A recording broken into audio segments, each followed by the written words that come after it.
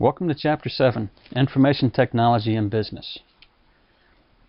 After reviewing the PowerPoint, you should be comfortable in explaining information technology's role in business, understanding how information is managed, describing various types of hardware and software, as well as discussing challenges in information technology. The first thing we're going to talk about is the role of IT in business, information technology in business. One of the first things to recognize is the nature of information technology itself, and that is change is the only constant. And it's very important to remember how much technology has changed over my lifetime, your lifetime, going back the last 20, 40 years. Changes occur rapidly, and businesses must be aware so they can use new technology that may help their business. This all goes back to the same thing dealing with production operations management. You're looking at ways to improve what you're doing, improve the productivity, improve the efficiency. And technology helps to change business. Consider communications alone. How much has this changed business? How much has communication technology changed in the last 20 years alone? The way customers interact through technology has also changed business. You now have it where customers are finding it a lot easier to contact and reach out to businesses through social media, through email, through blogs, through different ways. And businesses need to use technology to share info and manage information. Many business owners are reluctant to use new technology. When this occurs, they will likely be at a disadvantage to other companies who can use it to save money and communicate better. It's one of the things that social media gives a small business an equal footing, competitive-wise, with a large business. A small business, if they have the knowledge and if they have the know-how to use it, social media is a great tool that will provide a level playing ground. It's also important to keep in mind the history of information technology. We're not going to get into a whole lot of the history but simply keep in mind that going back to like the 1970s, data processing was key. Data wasn't very useful because it was raw and unanalyzed. Go back to the card catalog in a library, back before we had computers to search for books. You went to the card catalog and you would find information. Same thing with businesses. When I first entered into the business that I have, and it's been over 20 years, the first database I had was a filing cabinet filled with 3x5 cards. In the 1980s, changed the use of information so that it was information rather than data. It was organized and it was usable. Customers got used to a lot more technology such as ATMs and fax machines. However, data was still not very user-friendly because it was still raw, it was still unanalyzed when it came to larger, what we consider now to be big data. In the 1990s, information technology changed again and changed business immensely during this time period. There's less of a focus on the technology itself and more on how it could actually be used.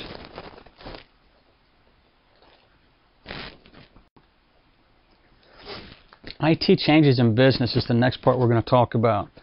For example, there's time and place, there's location changes. There are other changes. So, for example, time and place.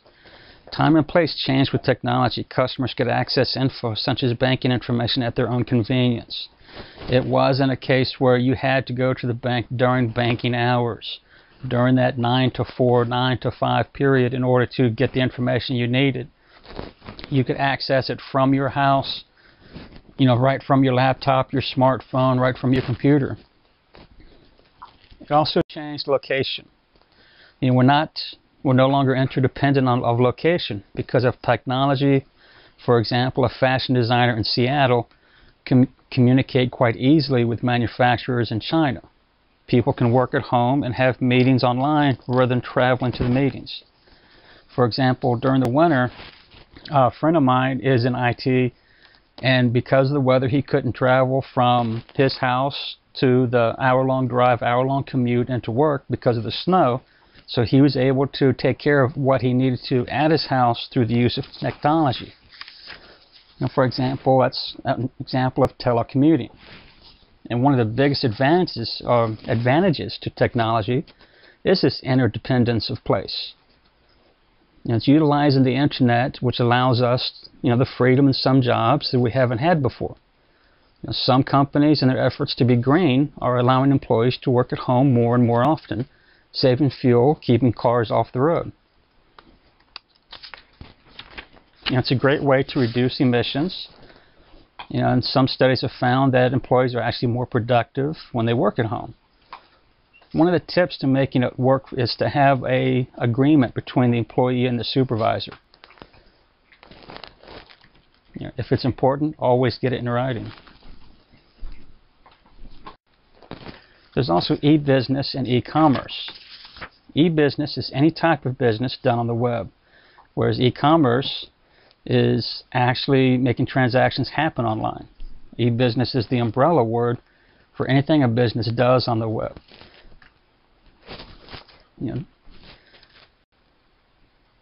There's also Web 2.0, and that's a term given to the idea that people can build social and business connections through applications such as Facebook or Twitter.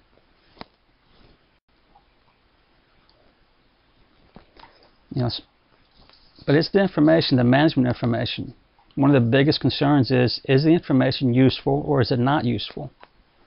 We must know what information is going to help us and what information isn't going to help us.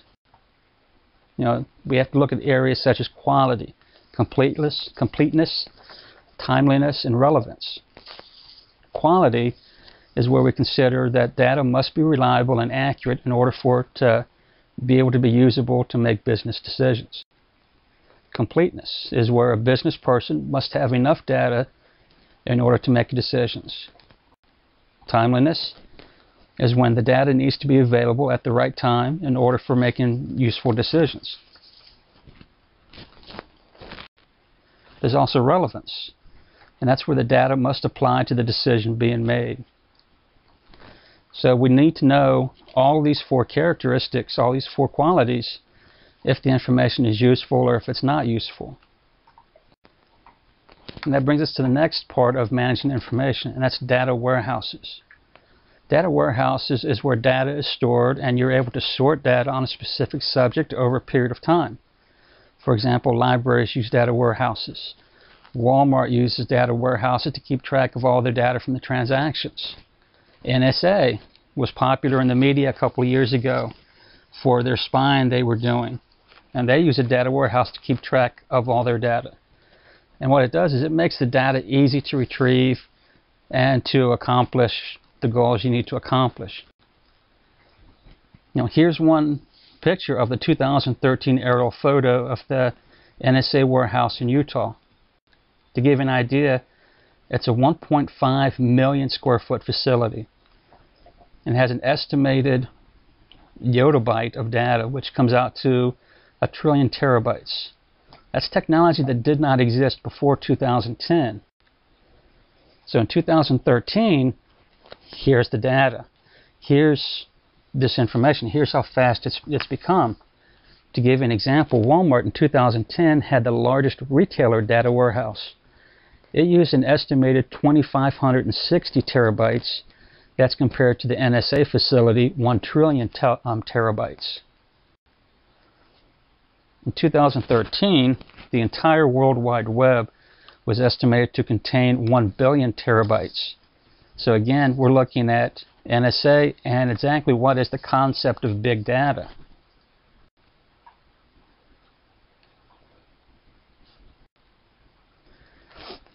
And the reason that you have to have these data warehouses is because of data mining. And that's the process of designing a system so data is easy to find and retrieve. Can we discover relationships between data? When you're looking at customer data, for example, Walmart, they need to find out, what sort of information can we correlate on a given customer or a given area that can tell us and help us improve our sales. Can we discover some sort of relationship that's intermingled with the data? When you purchase something from Amazon, it suggests other items you might like. It's data mining. This can cause, though, the idea of infoglut. Infoglut is when you have so much information. For example, if you do a Google search, you can come up with millions upon millions of results. It's an overload of information, and you have to identify what information is useful, what information is not useful. That brings us to the next section of hardware. What is it? Hardware, all those items, the physical items such as wireless information appliances. But before we get into that, it's important to understand Moore's law. The chairman of Intel predicted that data chips would double every year. Of course, he was just a little bit off. They've exceeded this by thousands. It's even gotten to the point where wireless information appliances, that's the newest trend in data. For example, you can have refrigerators have been on the market that you're able to surf the web, you're able to have data management of the contents of the refrigerator. You're able to talk to and communicate with the refrigerator through your cell phone. Consider all the applications that can be downloaded to a phone, for example. What other type of appliances? For example, a wireless, security system, wireless routers, cell phones. You can surf the internet using phones. Now that's something that wasn't available 30 years ago. What other sorts of appliances are available? Then there's also the idea of an intranet. An intranet is a company-wide network that is closed to the public, and you can store data such as pay history on a company or the company manual. It's a tool for employees to keep in touch and a place for information to be posted.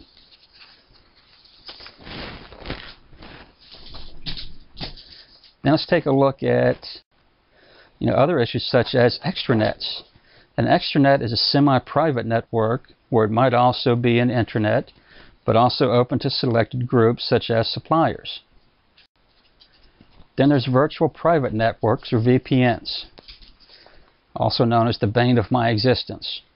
They are a private data network that uses the same internet lines but creates secure tunnels among regular internet lines.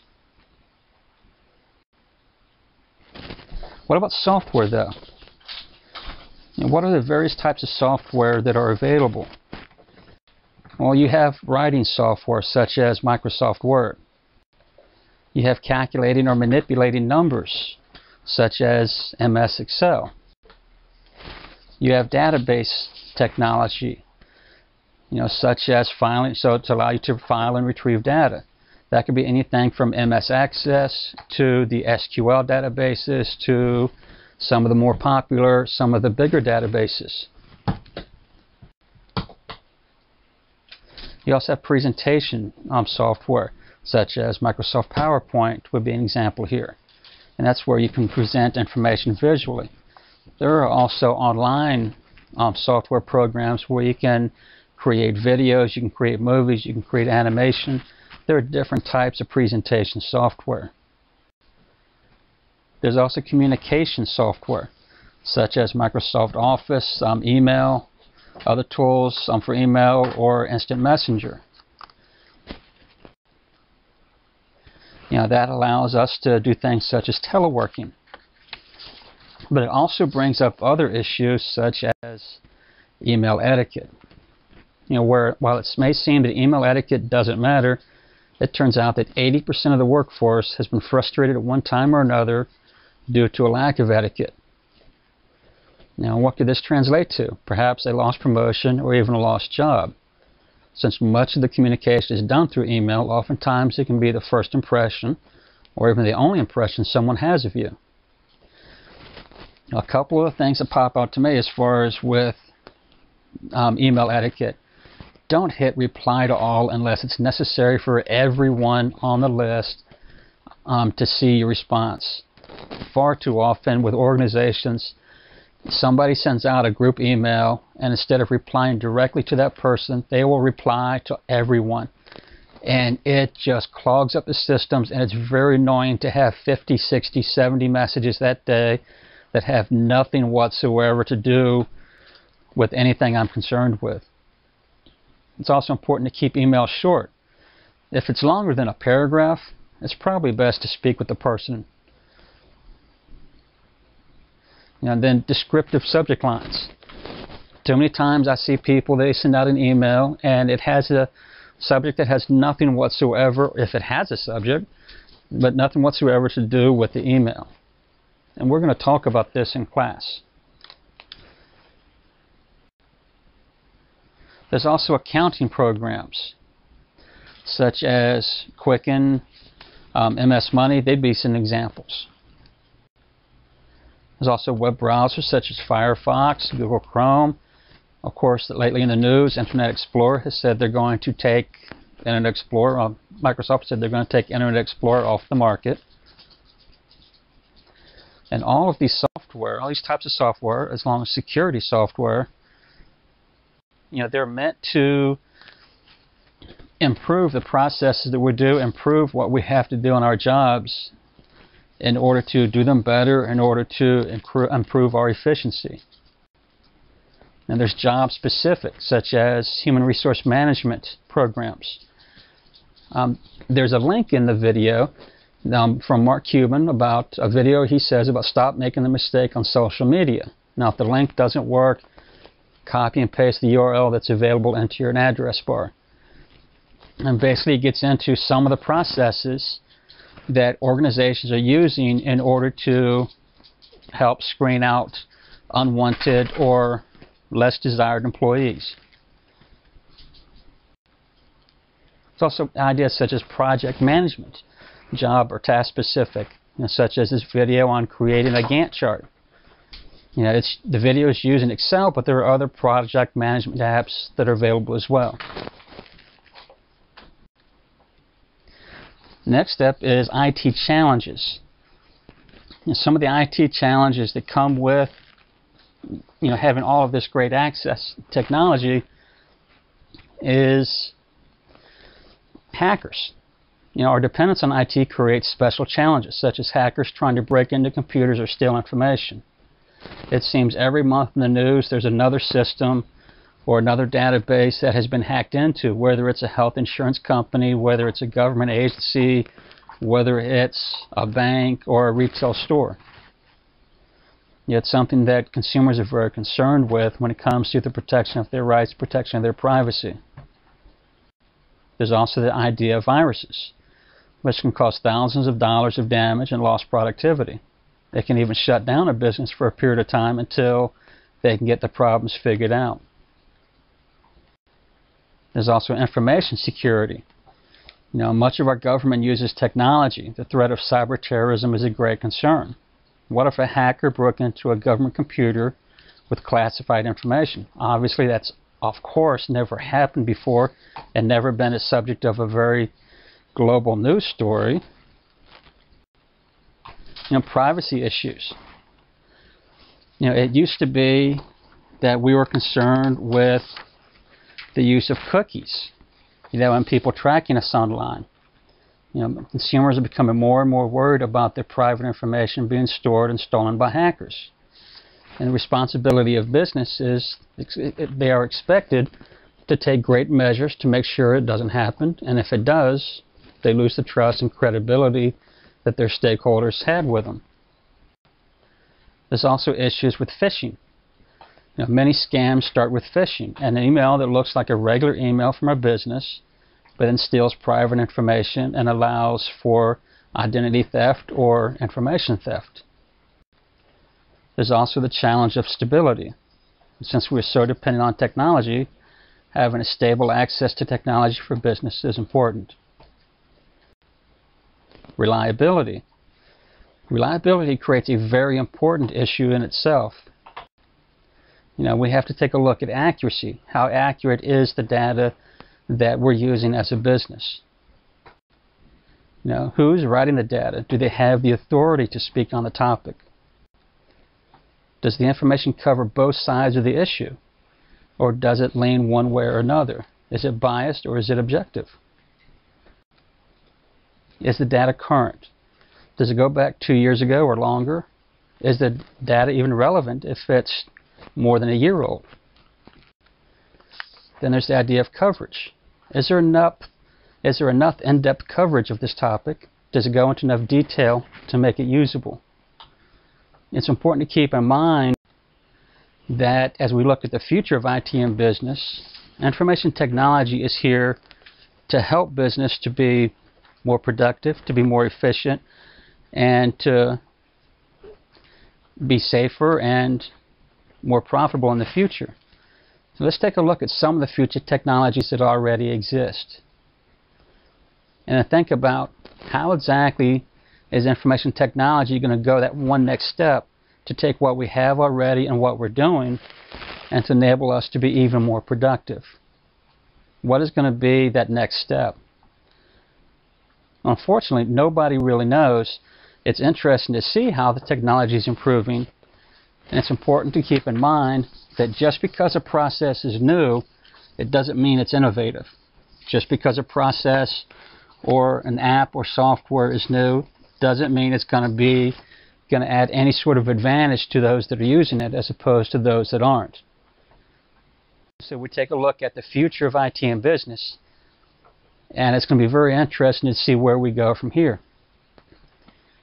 As we close, if you have any questions about the material or any questions about the chapter, please feel free to touch base with me. Let me know if you have any questions. Thank you.